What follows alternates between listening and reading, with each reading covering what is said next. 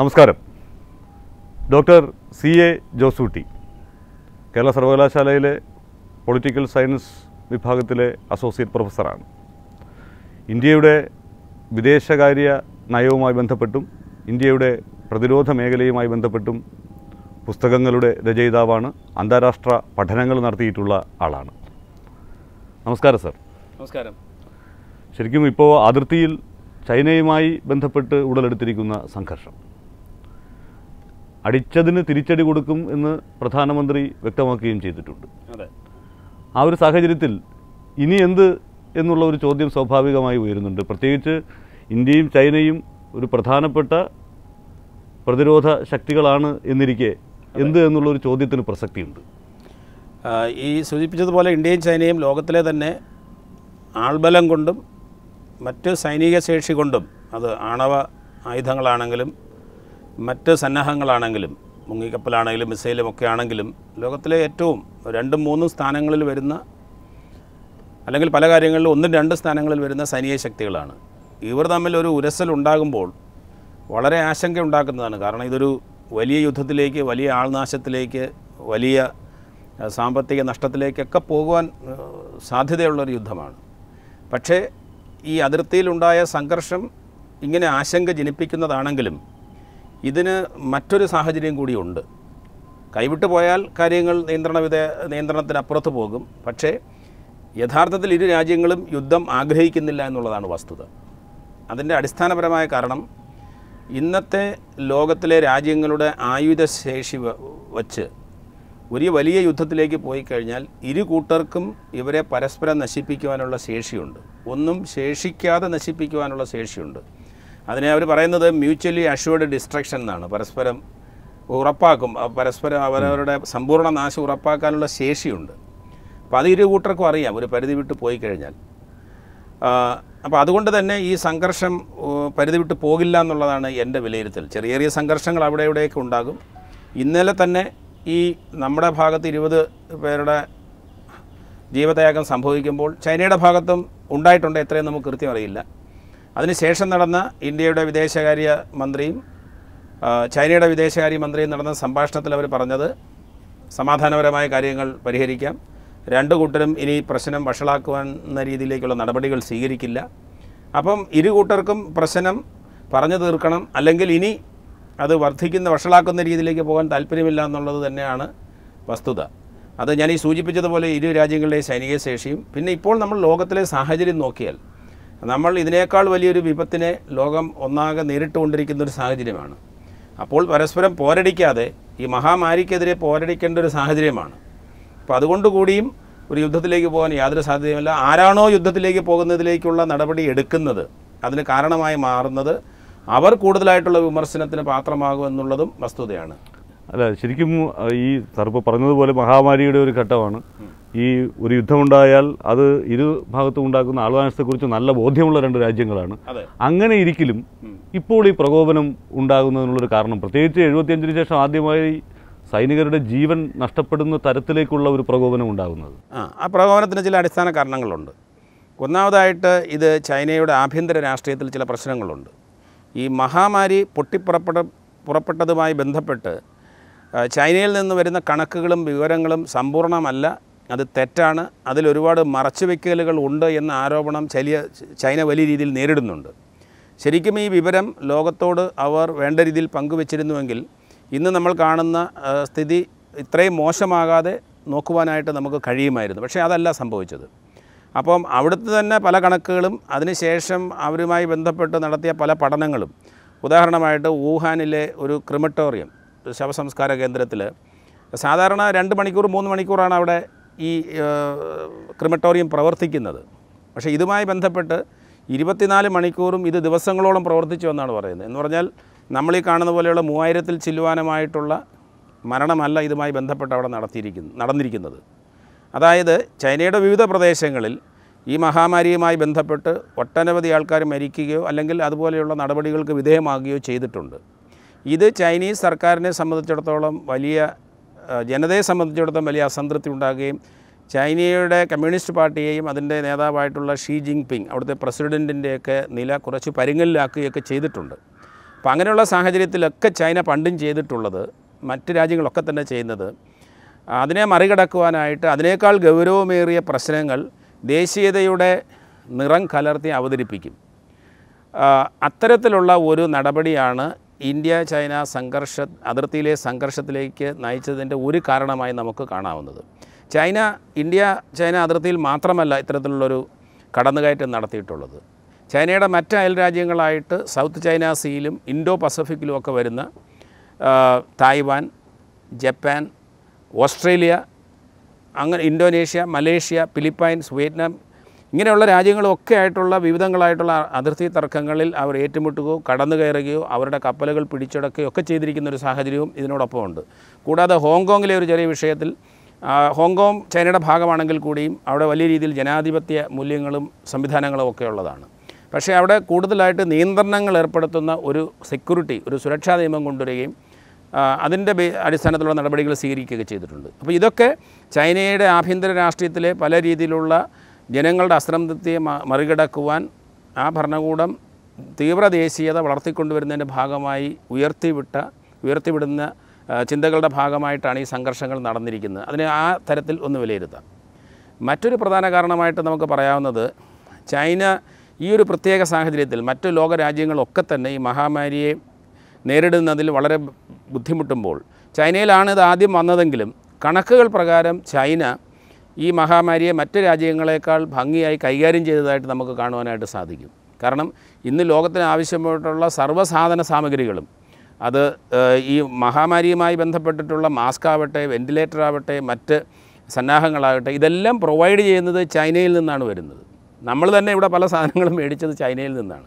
അപ്പോൾ അവരുടെ ഉൽപ്പാദന രംഗത്ത് മാറ്റങ്ങൾ സംഭവിച്ചിട്ടില്ല. ഞാൻ പറഞ്ഞു വരുന്നത്, ഈ ചൈന എന്ന് പറയുന്ന രാജ്യം ഈ അവസരത്തെ ലോകത്തിലെ 1-ാം നമ്പർ ശക്തിയായി മാറുവാനായിട്ടുള്ളൊരു അവസരമായി മാറ്റുവാനുള്ള ശ്രമമുണ്ട്. അതെങ്ങനെയാണ് 1-ാം ശക്തിയായി മാറുന്നത്?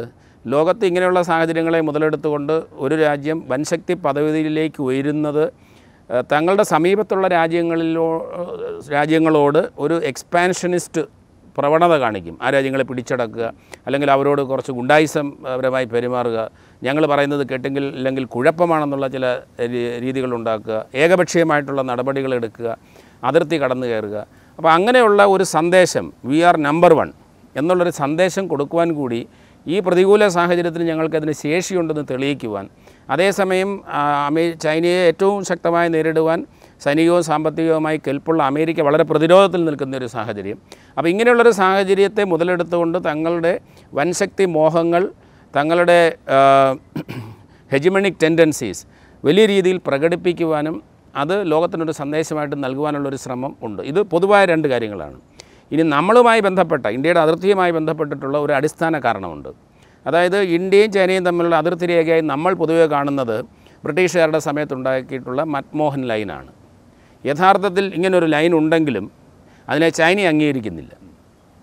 അതിൻ്റെ അർത്ഥം, ഇന്ത്യയും ചൈനയും വേർതിരിക്കുന്ന ലൈൻ എന്ന് പറയുന്നത് ഇപ്പോൾ ഈ രാജ്യങ്ങൾ ഏതൊക്കെ പ്രദേശങ്ങളാണോ പരസ്പരം കൈവശം വെച്ചിരിക്കുന്നത്, അല്ലെങ്കിൽ ഏതൊക്കെ പ്രദേശങ്ങളുടെ നിയന്ത്രണങ്ങളാണോ ഇവർക്കുള്ളത്, അതിൻ്റെ അടിസ്ഥാനത്തിലാണ് അതിർത്തിയെ നിർണ്ണയിച്ചിരിക്കുന്നത്. അതിനെ നമ്മൾ ലൈൻ ഓഫ് ആക്ച്വൽ കൺട്രോൾ എന്നാണ് പറയുന്നത്. യഥാർത്ഥ നിയന്ത്രണ രേഖ, മൻമോഹൻ ലൈനല്ല. യഥാർത്ഥത്തിൽ ഏതൊക്കെ പ്രദേശങ്ങളാണോ ഇരു രാജ്യങ്ങളുടെയും കൈവശം ഇരിക്കുന്നത് അതിനെ പരസ്പരം അംഗീകരിച്ചുകൊണ്ടുള്ള ഒരു അതിർത്തി. അത്തരം ആ അതിർത്തികൾ പരസ്പരം കയ്യിൽ വയ്ക്കുക, പിന്നീട് ക്രമേണ ഈ അതിർത്തി പ്രശ്നം പറഞ്ഞു തീർക്കാമെന്നുള്ളതാണ് കഴിഞ്ഞ 20 വർഷമായി, അല്ലെങ്കിൽ കഴിഞ്ഞ 10-30 വർഷമായി ഇരു രാജ്യങ്ങളും തമ്മിലുള്ള ധാരണ. അതിൻ്റെ അടിസ്ഥാനത്തിൽ ഇരു രാജ്യങ്ങളും പരസ്പരം കയ്യിൽ വെച്ചിരിക്കുന്നതും ഇരു രാജ്യങ്ങളും പരസ്പരം പട്രോളിംഗ് നടത്തുന്നതുമായ മേഖലകളിൽ മറ്റു രാജ്യങ്ങൾ കടന്നു കയറാതിരിക്കുക, അവിടെ അവരുടെ പ്രത്യേകമായിട്ടുള്ള സൈനിക സന്നാഹങ്ങൾ സ്ഥിരമായി കൊണ്ടുവയ്ക്കാതിരിക്കുക, ഇങ്ങനെയൊക്കെയുള്ള ചില ധാരണകളുടെ അടിസ്ഥാനത്തിലാണ് ഈ അതിർത്തിയിലെ കാര്യങ്ങൾ മാനേജ് ചെയ്യുന്നത്, പോയിക്കൊണ്ടിരിക്കുന്നത്. എന്നാൽ ഈ കഴിഞ്ഞ ദിവസങ്ങളിൽ ഇതിങ്ങനെ ഒരു സ്ഥിതി വിശേഷം ഉണ്ടെങ്കിൽ കൂടിയും ചൈന ഇതിന് ഒരു സ്ഥിരമായ പരിഹാരം കാണുന്നതിന് ഒരുതരം നിസ്സംഗതയാണ്, താല്പര്യക്കുറവാണ് കാണിക്കുന്നത്. അതിൻ്റെ ലക്ഷ്യമായി പലരും വിലയിരുത്തുന്നത് ഇങ്ങനെ അതിർത്തി കൃത്യമായി നിർവചിച്ചിട്ടില്ലെങ്കിൽ കൂടുതൽ ശക്തിയുള്ള രാജ്യത്തിന് ക്രമേണ കുറേ സ്ഥലങ്ങളൊക്കെ പിടിച്ചെടുക്കുവാനുള്ള സാഹചര്യങ്ങൾ ഉണ്ടാവുകയും അത് അവരുടെ നിയന്ത്രണത്തിലേക്ക് കൊണ്ടുവരികയും ചെയ്യാം. ഇപ്പോൾ ഇൻഡോ ചൈന അതിർത്തിയിൽ നമ്മൾ ഈ പറഞ്ഞ ഗാൽവാൻ വാലി മലനിരകളിൽ ഇപ്പോൾ ഉണ്ടായ ലഡാക്കിൽ പ്രശ്നങ്ങളുണ്ടായ സ്ഥലങ്ങളിലൊക്കെ ചില മലനിരകളിൽ അവർ കയറിയിരിക്കുകയാണ്. അത് പൊതുവായി നമ്മുടെ നിയന്ത്രണത്തിലുണ്ടായിരുന്നതായിരുന്നു. അല്ലെങ്കിൽ പൊതുവായി രണ്ട് കൂട്ടർക്കും അവകാശപ്പെടാത്ത രേഖയല്ല പ്രദേശമായി കണക്കാക്കിയിട്ടുള്ളവയാണ്. ഇവിടെ കയറിയിരുന്നതിന് ശേഷം അവിടുന്ന് മാറാതിരിക്കുമ്പോൾ എന്ത് ചെയ്യും? ചർച്ച നടക്കുമ്പം 5 കിലോമീറ്റർ കയറി വന്നെങ്കിൽ 1 കിലോമീറ്റർ പിന്നോട്ട് മാറും. അപ്പോൾ 4 കിലോമീറ്റർ കിട്ടും. അപ്പോൾ ഇങ്ങനെയുള്ളൊരു തന്ത്രമാണ് ചൈന ഈ അതിർത്തിയിൽ ഇന്ത്യയോട് കാണിക്കുന്നത്. ഇന്ത്യയോട് മാത്രമല്ല മറ്റു രാജ്യങ്ങളോടൊക്കെ കാണിക്കും. ഇതിനെ അവർ പറയുന്നത് സലാമി സ്ലൈസിങ് എന്നാണ്. ഇങ്ങനെ ഒരു പ്രദേശത്ത് കയറി ഇരുപ്പുറപ്പിക്കുക, എന്നിട്ട് കുറേശ്ശെ അരിഞ്ഞെടുക്കുക. അല്ലെങ്കിൽ അവർക്ക് വേറൊരു തന്ത്രമുണ്ട്. ഇപ്പോൾ ഈ സൗത്ത് ചൈന സീയിലൊക്കെ ആണെങ്കിൽ അത് നമ്മൾ ഈ ക്യാബേജ് വളർന്നു വരുമ്പോൾ ഇങ്ങനെ പൊതിഞ്ഞെടുക്കുമല്ലോ. ഇപ്പോൾ ഇവർ ഒരു പ്രദേശത്ത് മലനിരയിലാണെങ്കിൽ ഇവരുടെ ഉദാഹരണത്തിന് ആട്ടിടയന്മാരെ ആടുമായിട്ടങ്ങ് വിടും. അപ്പോൾ ഇവരുടേതല്ലാത്ത ഒരു പ്രദേശത്ത് ആടുകളെ മേയ്ക്കുവാനായിട്ട് ആട്ടിടയന്മാർ പോകുമ്പോൾ ഈ ആട്ടിടയന്മാർക്ക് സംരക്ഷണം നൽകുന്നതിൻ്റെ ഭാഗമായിട്ട് ചൈനയുടെ പട്ടാളം കുറേ കഴിയുമ്പോൾ കൂടെ വന്നതിന് ശേഷം ഇവർക്ക് സംരക്ഷണം കൊടുക്കുന്നതിൻ്റെ ഭാഗമായിട്ട് അവിടെ നിൽക്കുകയും കുറേ കഴിയുമ്പോൾ ആട്ടിടയന്മാരും ആടും അങ്ങ് തിരിച്ചു പോകും, പട്ടാളക്കാർ തിരിച്ചു പോകത്തില്ല. അപ്പോൾ അങ്ങനെ ആ പ്രദേശം അവരുടേതാകും. അതിനൊരു ക്യാബേജ് വളർന്ന് മൂടിയെടുക്കുന്നത് പോലെ എടുക്കുകയാണ്. ഇത് നമ്മളോട് മാത്രമല്ല കാണിക്കുന്നത്. സൗത്ത് ചൈന സീയിലെ പല ഐലൻഡുകളും പല പ്രദേശങ്ങളും അവിടെ സൗത്ത് ചൈന സീയിലെ കടലിലാകുമ്പോൾ അവർ മത്സ്യത്തൊഴിലാളികളെ വിട്ടിട്ടാണ്, മീൻപിടുത്തക്കാരെ വിട്ടിട്ടാണ് ഒരു പ്രദേശം കൈക്കലാക്കുന്നത്. ഇങ്ങനെയുള്ള തന്ത്രം നടത്തി അവർക്ക് ഒരു യുദ്ധമുണ്ടാകുമ്പോൾ മേൽക്കൈ നേടുവാൻ പറ്റുന്ന രീതിയിലുള്ള ഭൂമിശാസ്ത്രപരമായിട്ടുള്ള പ്രദേശങ്ങൾ, മലയുടെ മണ്ടകളാകാം, അല്ലെങ്കിൽ അതുപോലെ മറ്റ് സൈനിക സന്നാഹങ്ങൾ ഒരുക്കുന്നതിന് അനുകൂലമായ സാഹചര്യം സൃഷ്ടിക്കുന്ന ഭൂപ്രദേശങ്ങൾ കൈപ്പിടിയിലാക്കുക എന്ന ഒരു തന്ത്രം ഇവർ പയറ്റുന്നുണ്ട്. അതും ഇതിൻ്റെ ഒരു കാരണമായിട്ട് നമുക്ക് കാണാവുന്നതാണ്. അതായത് തങ്ങളുടെ സ്വാധീനം വർദ്ധിപ്പിക്കുക, കൂടുതൽ പ്രദേശങ്ങൾ കൈക്കലാക്കുക, മറ്റടിസ്ഥാന സൗകര്യങ്ങളിലൂടെ കാര്യങ്ങൾ നേടിയെടുക്കാൻ ശ്രമിക്കുക, ജിയോ സ്ട്രാറ്റജിക് ആയിട്ടുള്ള തന്ത്രപരമായിട്ടുള്ള മേൽക്കൈ സ്ഥിരമായി അതിർത്തിയിൽ ഉറപ്പാക്കുക, ഇങ്ങനെയുള്ള ലക്ഷ്യങ്ങളാണ് ഇതിൻ്റെ പിന്നിലുള്ളത്. അപ്പോൾ നമ്മളീ പറയുന്ന ലഡാക്ക് തന്നെ അവരെ സംബന്ധിച്ചിടത്തോളം തന്ത്രപരമായിട്ട് വളരെ പ്രാധാന്യമുണ്ട്. കാരണം നമ്മൾ കേട്ടിട്ടുണ്ടല്ലോ, ചൈനയുടെ പുതിയ ബെൽറ്റ് ആൻഡ് റോഡ് പദ്ധതിയുടെ ഭാഗമായിട്ട് China Pak economic കൊറിഡോറുണ്ട്, China Pakistan സാമ്പത്തിക ഇടനാഴി. ഈ ഇടനാഴി കടന്നു പോകുന്നത് ലഡാക്കിൻ്റെ നമ്മളിപ്പോൾ യുദ്ധമുണ്ടായ ഭാഗത്തുകൂടെയാണ്. പാകിസ്ഥാൻ്റെ കൈവശം ഇരിക്കുന്ന കാശ്മീരിലൂടെയാണ് അതങ്ങ് അവിടുത്തെ പാക് അറേബ്യൻ കടലിടുക്കിലേക്ക് ചെന്നിറങ്ങുന്നത്. അപ്പോൾ ആ പ്രദേശത്തിൻ്റെ സുരക്ഷിതമാക്കുന്നതിന് ഈ പ്രദേശത്തിൻ്റെ നിയന്ത്രണം ചൈനയ്ക്ക് ആവശ്യമാണ്. അതിന് അവർ പറയുന്ന ന്യായം ലഡാക്കിൻ്റെ ചില ഭാഗങ്ങൾ, പ്രത്യേകിച്ച് ഗാൽവാൻ വാലി ഈ സംഘർഷം നടന്ന പ്രദേശങ്ങളൊക്കെ പരമ്പരാഗതമായി ടിബറ്റിൻ്റെ ഭാഗമാണ്. ടിബറ്റ് എന്ന് പറയുന്നത് ചൈനയുടെ ഭാഗമായിട്ടാണ് അവർ കണക്കാക്കുന്നത്, അതിനെക്കുറിച്ച് തർക്കങ്ങളുണ്ടെങ്കിൽ തന്നെയും. അപ്പോൾ ടിബറ്റിൻ്റെ ഭാഗമായിട്ടുള്ള ലഡാക്ക് ഞങ്ങളുടേതാണ്. ഇന്നലെ ഈ സംഘർഷമുണ്ടായി, ഇരുഭാഗത്തും സൈനികർ മരിച്ചിട്ടും ചൈന പറയുന്നത് ലഡാക്കും ഗാൽവാൻ വാലിയും, ഈ ഗാൽവാൻ വാലി ഉൾപ്പെടുന്ന ലഡാക്കിൻ്റെ ഭാഗം ഞങ്ങളുടേതാണ് എന്നാണ് പറയുന്നത്.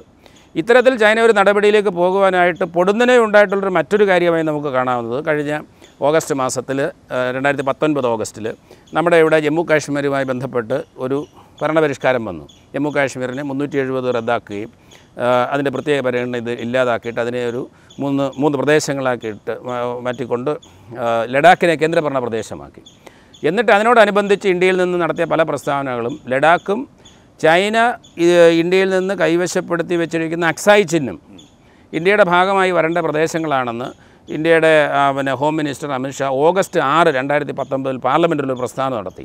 അന്ന് തന്നെ ചൈന അതിന് വലിയ പ്രതിഷേധം കൊണ്ടുവരികയും ഈ പ്രദേശത്ത് ചൈനയ്ക്കുള്ള മേൽക്കൈ നഷ്ടപ്പെടുവാൻ സാധ്യതയുള്ള രീതിയിലുള്ള നടപടികൾ ഇന്ത്യ എടുക്കുമോ എന്നുള്ളൊരു ഭയം ചൈനയ്ക്കുണ്ട്. അല്ലെങ്കിൽ അത്തരം ഒരു പ്രസ്താവന നടത്തിയത് തന്നെ സഹിഷ്ണുതയോട് കാണുവാൻ ചൈന തയ്യാറല്ല. അപ്പോൾ അതിനെ സംബന്ധിച്ചുള്ള തർക്കങ്ങളും അതിനെ സംബന്ധിച്ചുള്ള പ്രതിഷേധമൊക്കെ ചൈനീസ് വിദേശകാര്യ മന്ത്രാലയം നമ്മളെ അറിയിക്കുകയും അവർ തമ്മിൽ ചർച്ച നടത്തുകയും നമ്മുടെ വിദേശകാര്യമന്ത്രി ജയശങ്കർ പറഞ്ഞു, ഇത് അവിടെ ഏതെങ്കിലും രീതിയിലുള്ള ഭൂമിശാസ്ത്രപരമായ മാറ്റം കൊണ്ടുവരുവാനോ പ്രദേശങ്ങൾ കൈവശപ്പെടുത്താനോ ഇന്ത്യ ആഗ്രഹിക്കുന്നില്ല എന്നുള്ള മെസ്സേജ് കൊടുക്കുകയും ചെയ്തു. എന്നിരുന്നാലും ഇതിൽ വളരെയധികം ദേഷ്യപ്പെട്ട ചൈന ഈ പ്രശ്നം നിരന്തരമായി പാകിസ്ഥാൻ്റെ അഭ്യർത്ഥന മാനിച്ചും അല്ലാതെ ചൈനയുടെ തന്നെ താല്പര്യത്തോടുകൂടി ഐക്യരാഷ്ട്രസഭയുടെ സുരക്ഷാ കൗൺസിലിലും മറ്റുമൊക്കെ പല പ്രാവശ്യം ഉന്നയിക്കുകയും അത് വിജയിച്ചില്ലെങ്കിൽ കൂടി അവർ ഉന്നയിച്ചിട്ടുണ്ട്. അപ്പം ഈ പ്രശ്നത്തോടനുബന്ധിച്ച് ചൈന നടത്തിയൊരു പ്രധാനപ്പെട്ട പ്രസ്ഥാനം നമ്മൾ കാണേണ്ടത്, ഇങ്ങനെ സംഭവിച്ചതുകൊണ്ട് ലഡാക്ക് ആ പ്രദേശം കേന്ദ്രഭരണ പ്രദേശമായതുകൊണ്ടും അതിനോടനുബന്ധമായി ചൈന കൈവശം വെച്ചിരിക്കുന്ന പ്രദേശങ്ങൾ ഇന്ത്യക്ക് അവകാശപ്പെട്ടതാണെന്ന് ഇന്ത്യയുടെ ആഭ്യന്തരമന്ത്രി പറഞ്ഞതുകൊണ്ടും കാശ്മീർ വിഷയം ഇപ്പോൾ പാകിസ്ഥാനും ഇന്ത്യയും തമ്മിൽ മാത്രമുള്ളതല്ല, മറിച്ച് അതിൽ ചൈനയും പങ്കാളിയാണെന്നുള്ളൊരു പ്രസ്താവന അവരുടെ ഭാഗത്തു നിന്ന് വരികയും ആ രീതിയിലുള്ള ചില നയങ്ങൾ എടുക്കുകയും ചെയ്തിട്ടുണ്ട്. ചൈന ആ രീതിയിലുള്ള ചില അഗ്രസീവായിട്ടുള്ള നിലപാട് എടുക്കുകയും ചെയ്തിട്ടുണ്ട്. അതിൻ്റെ തുടർച്ചയായിട്ട് നമുക്ക് അതിർത്തിയിലെ സംഘർഷങ്ങളെ കാണാവുന്നതാണ്. മറ്റൊരു പ്രധാനപ്പെട്ട കാര്യം, ഇന്ത്യയെ സംബന്ധിച്ചിടത്തോളം ഇപ്പോൾ ഇന്ത്യ ഭരിക്കുന്ന പ്രധാനമന്ത്രി നരേന്ദ്രമോദിയെ സംബന്ധിച്ചിടത്തോളം വലിയ പൊളിറ്റിക്കൽ പ്രഷർ ഈ വിഷയത്തിൽ ഉണ്ടാകാനുള്ളൊരു സാധ്യതയുണ്ട്. കാരണം പാകിസ്ഥാനുമായിട്ടുള്ള ഒരു സംഭവത്തിൻ്റെ പിന്നാലെ സർജിക്കൽ സ്ട്രൈക്ക് നടക്കുന്നുണ്ട്. എന്തുകൊണ്ട് ചൈനയുമായി അത് ചെയ്യുന്നില്ല എന്നുള്ള ചോദ്യം ഇപ്പോൾ പ്രതിപക്ഷം ഉന്നയിച്ചു തുടങ്ങിയിരിക്കുന്നു. ഒരു വലിയ സമ്മർദ്ദം ഈ വിഷയത്തിൽ പ്രധാനമന്ത്രിയുടെ ഭാഗത്തേക്ക് ഉണ്ടാകുന്നുണ്ട്. അതെ, അതായത് നമ്മൾ പാകിസ്ഥാനുമായിട്ട് ഇടപെടുമ്പോൾ, ഒരു യുദ്ധമുണ്ടാകുമ്പോൾ അല്ലെങ്കിൽ ഒരു സംഘർഷം ഉണ്ടാകുമ്പോൾ, പാകിസ്ഥാനേക്കാൾ എത്രയോ വലിയ രാജ്യമാണ് ഇന്ത്യ. സൈനിക ശേഷി കൊണ്ടും സാമ്പത്തിക ശേഷി കൊണ്ടും ആഗോളതലത്തിലുള്ള സ്വാധീനം കൊണ്ടും നമ്മൾ വളരെ മുകളിലാണ്. അപ്പോൾ സ്വാഭാവികമായി ആയുധബലം കൊണ്ടും ഒക്കെ.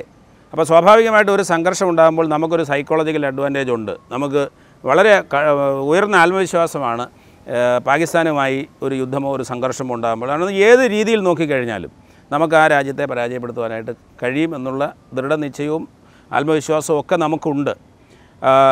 അപ്പോൾ അതുകൊണ്ടാണ് നമുക്ക് പാകിസ്ഥാനെതിരെ ഈ ബാലാക്കോട്ട് പോലെയുള്ള അതിർത്തി കടന്നുള്ള അക്രമങ്ങളും ഒക്കെ നടത്തുന്നതിന്. അതിന് പാകിസ്ഥാന് കെൽപ്പില്ലാത്തത് കൊണ്ടാണ്, നേരിട്ടൊരു യുദ്ധത്തിന് കെൽപ്പില്ലാത്തത് കൊണ്ടാണ് അവർ ഇൻഡയറക്റ്റ് ആയിട്ടുള്ള മാർഗ്ഗങ്ങളിലൂടെയുള്ള തീവ്രവാദ സംഘങ്ങളെ അയക്കുന്നത്. മറ്റുമൊക്കെ അവരുടെ ദൗർബല്യത്തെ കാണിക്കുന്നു എന്ന് പറഞ്ഞാൽ അവർക്ക് നേരിട്ടൊരു യുദ്ധം ചെയ്യാനുള്ള ശേഷിയില്ല. നടന്ന യുദ്ധങ്ങളിലെല്ലാം അവർക്ക് പരാജയമായിരുന്നു. എന്നാൽ നമ്മൾ ചൈനയുമായി ഇടപെടുമ്പോൾ വളരെ വ്യത്യാസമുണ്ട്. എന്തൊക്കെ വ്യത്യാസങ്ങൾ ഇന്ത്യയും പാകിസ്ഥാനും തമ്മിൽ അധിക ശക്തിയുടെ കാര്യത്തിൽ പല മേഖലകളിലുണ്ടോ, അതൊക്കെ ഒരു പരിധിവരെ പറയുകയാണെങ്കിൽ ചൈനയ്ക്ക് അനുകൂലമായിട്ടുള്ള ശാക്തിക ബലാബലമായി മാറുകയാണ്. ഉദാഹരണമായിട്ട് നമ്മളെക്കാൾ 4 മടങ്ങ് 5 മടങ്ങ് വലിപ്പമുണ്ട് ചൈനയുടെ സമ്പദ് വ്യവസ്ഥയ്ക്ക്. നമ്മൾ ഏകദേശം $56 ബില്യൺ, 1 ബില്യൺ എന്ന് പറയുമ്പോൾ 100 കോടിയാണ്. അത്രയും ഡോളർ നമ്മുടെ സൈനിക ബഡ്ജറ്റായി മാറ്റി വയ്ക്കുമ്പോൾ ചൈനയുടേത് ഏകദേശം $250 ബില്യൺ, അതായത് 5 മടങ്ങ് അധികമാണ്. അപ്പോൾ സാമ്പത്തികമായും സൈനികമായും അതുപോലെ തന്നെ ആഗോളതലത്തിൽ ചൈനയ്ക്കുള്ള സ്വാധീനം എടുത്ത് നോക്കിക്കഴിഞ്ഞാൽ, അപ്പോൾ നമ്മുടെ അയൽപക്ക രാജ്യങ്ങളെ എടുക്കുക.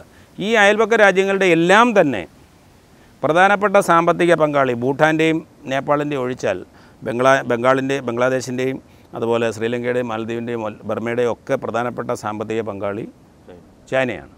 ഇനി അത് കഴിഞ്ഞ് നമ്മൾ ഇൻഡോ പസഫിക്കിലൊക്കെ ഇറങ്ങിക്കഴിഞ്ഞാൽ അവിടുത്തെ എല്ലാ രാജ്യങ്ങളും, അമേരിക്കയുമായിട്ട് എടുത്ത് നോക്ക്. ഇന്ത്യക്കുള്ളതിനേക്കാൾ എത്രയോ മടങ്ങ് വ്യാപാരമാണ് ചൈനയ്ക്ക് അമേരിക്കയുമായിട്ടുള്ളത്. ഈ ഇന്ത്യയേക്കാൾ എത്രയോ മടങ്ങ് അധികമാണ് വിയറ്റ്നാം എന്ന് പറയുന്നൊരു ചെറിയ രാജ്യവുമായി ചൈനയ്ക്കുള്ളത്. അപ്പോൾ ഇങ്ങനെയൊക്കെയുള്ള ഒരു വലിയ ശാക്തിക ബലാബല വ്യത്യാസം ഇന്ത്യയും ചൈനയും തമ്മിലുണ്ട്. അതുകൊണ്ട് നമ്മൾ ഒരു അതിരുവിട്ട ഒരു അക്രമം ചൈനയ്ക്കെതിരെ നടത്തിക്കഴിഞ്ഞാൽ അത് എത്രമാത്രം നമ്മൾക്ക് പിടിച്ചു നിൽക്കുവാൻ കഴിയുമെന്നുള്ള ന്യായമായ സംശയം നമുക്കുണ്ട്. നമ്മുടെ ശക്തിയോ കുറച്ച് കാണിക്കാനോ അല്ലെങ്കിൽ നമ്മുടെ സൈന്യത്തിൻ്റെ ശേഷിയോ നമ്മുടെ ദേശസ്നേഹത്തെയോ ഒന്നും കുറച്ച് കാണിക്കില്ല. പക്ഷേ ഇതൊരു വസ്തുതയാണ്. ഈ വസ്തുത ഇങ്ങനെ നിലനിൽക്കുന്നത് കൊണ്ടാണ് സ്വാഭാവികമായും എൻ്റെ അഭിപ്രായത്തിൽ അതിർത്തിയിൽ നേരിട്ടൊരു സംഘർഷം ഉണ്ടാകുമ്പോഴും ഒക്കെ തന്നെ ഒരു മേൽക്കൈ സൈക്കോളജിക്കലായി ചൈനയ്ക്കുണ്ട്. ഇപ്പോൾ തന്നെ നമ്മൾ ഈ മലനിരകളിൽ 8 ഫിംഗേഴ്സ് എന്ന് പറയുന്ന ആ നദിക്കരയിലുണ്ട്, അതിനോട് ചേർന്നിട്ടുള്ള സംഘർഷം നടന്ന സമയത്ത് ഇന്ത്യയുടെ പട്ടാളക്കാർ നടന്നാണ് ഈ പ്രദേശത്ത് ചെല്ലുന്നത്. എന്നാൽ ചൈനയുടെ സൈഡിൽ അവർക്ക് വരുവാനായിട്ട് ജീപ്പും റോഡുമുണ്ട്. ഇന്ത്യ അതേ സൗകര്യം നമ്മൾക്ക് നിയന്ത്രണമുള്ള സ്ഥലത്ത് കൊണ്ടുവരാൻ ശ്രമിക്കുമ്പോൾ അത് പറ്റില്ല എന്ന് പറഞ്ഞ് എതിർക്കും. അതിൻ്റെ കാരണം എന്ന് പറഞ്ഞു കഴിഞ്ഞാൽ ഇന്ത്യക്കും ഇതേ സൗകര്യം ആയിക്കഴിഞ്ഞാൽ രണ്ടുപേരും ബലാബലത്തിൽ ഒന്നുപോലെയാണ്. ഈ അതിർത്തിയെ സംബന്ധിക്കുന്ന പ്രദേശങ്ങളിൽ നേരിട്ടുള്ള ഇപ്പം മൽപ്പിടുത്തമാണെങ്കിലും അല്ലാത്ത സംഭവങ്ങളാണെങ്കിലും രണ്ടുപേരും ഒരുവിലാണെങ്കിൽ പിന്നെ മറ്റ് സാമ്പത്തിക ശക്തിയാണ് അല്ലെങ്കിൽ വലിയ സൈനിക ശക്തിയാണെന്ന് പറഞ്ഞിട്ട് കാര്യമില്ല. മേൽക്കൈ ആർക്കാണോ അവിടെ കൂടുതൽ സന്നാഹങ്ങൾ എത്തിക്കാൻ കഴിയുന്നത്, കൂടുതൽ സൗകര്യങ്ങളുള്ളത് അവർക്കായിരിക്കും. അപ്പോൾ അങ്ങനെയുള്ള ഒരു സാഹചര്യം നിലനിൽക്കുന്നതുകൊണ്ട് സ്വാഭാവികമായിട്ട് ഒരു സൈക്കോളജിക്കൽ അഡ്വാൻറ്റേജ് ചൈനയ്ക്ക് ഉണ്ട്. അത് ആണ് മിക്കവാറും ഇതിന് ശേഷം, അതായത് 62-നോ അല്ലെങ്കിൽ ശേഷം നടന്നിട്ടുള്ള മിക്കവാറും കയ്യേറ്റങ്ങളിൽ കുഴപ്പക്കാരൻ ചൈനയായി മാറുന്നത് അവരുടെ തിണ്ണമിടുക്ക് കാണിക്കുകയാണ്, അവരുടെ സൈനിക ബലം കാണിക്കുകയാണ്. ഒരു പരിധി വരെ പറഞ്ഞാൽ അവരുടെ സൈനിക ഗുണ്ടായിസം അതിർത്തികളിൽ നടത്താൻ ശ്രമിക്കുകയാണ്. അപ്പം നമ്മൾ അതിനോട് ഒരു 10 വർഷം പിന്നിലാണ് നമ്മൾ ഈ അടിസ്ഥാന സൗകര്യങ്ങൾ അതിർത്തി മേഖലയിൽ ഉണ്ടാക്കുന്നത്. പാലമാണെങ്കിലും റോഡാണെങ്കിലും ഹെലിപ്പാഡുകളാണെങ്കിലും എയർ കണക്ടിവിറ്റിക്ക് വേണ്ടുന്ന മറ്റ് സന്നാഹങ്ങളാണെങ്കിലും ഒക്കെ നമ്മൾ ഇക്കാര്യത്തിൽ പുറകിലാണ്. പക്ഷേ ചില മേഖലകളിൽ നമുക്കൊരു മേൽക്കൈ ഉണ്ട് താനും. അപ്പം അങ്ങനെയുള്ളൊരു സാഹചര്യം ഉള്ളതുകൊണ്ടും ചൈനയ്ക്ക് പലപ്പോഴും അവരുടെ തന്നിഷ്ടപ്രകാരം പ്രവർത്തിക്കാൻ കഴിയും. പിന്നെ അന്താരാഷ്ട്ര ബന്ധങ്ങളിലെ ഒരു പ്രധാനപ്പെട്ട സിദ്ധാന്തം എന്ന് പറയുന്നത് കയ്യൊക്കുള്ളവൻ കാര്യക്കാരൻ എന്നത് തന്നെയാണ്. ശക്തന്മാർ പറയും, ദുർബലന്മാർ കേൾക്കണം എന്നുള്ള ഒരു സിദ്ധാന്തം നമ്മുടെ മനുഷ്യബന്ധങ്ങളിലുള്ളതുപോലെ ആഗോളതലത്തിലുമുണ്ട്.